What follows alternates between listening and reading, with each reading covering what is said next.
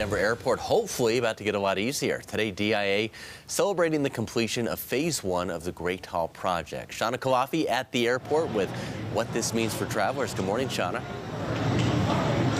Good morning, Dom. So this is the third busiest airport in the country and one of the top 10 in the world. So airport CEO Phil Washington said they had no choice but to renovate this space to make room for more passengers here at DIA. So construction of Phase 1 in the Great Hall project is now complete, adding a new ticket counter and check-in area on Level 6 for Southwest and United Airlines. CEO Phil Washington says Southwest will move into Level 6 East on November 4th and United will move into Level 6 West on November 10th. He says the new area will be open to the public by November 10th as well.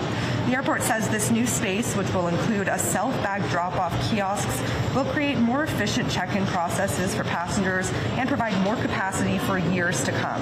The airport says Phase 1 construction was finished on time and millions under budget, and Phase 2 broke ground in July. Phase 2 of the Great Hall project, which will move security on the north end from Level 5 to Level 6. We have already started that Phase 2, and we will complete that in the next 15, 18 months.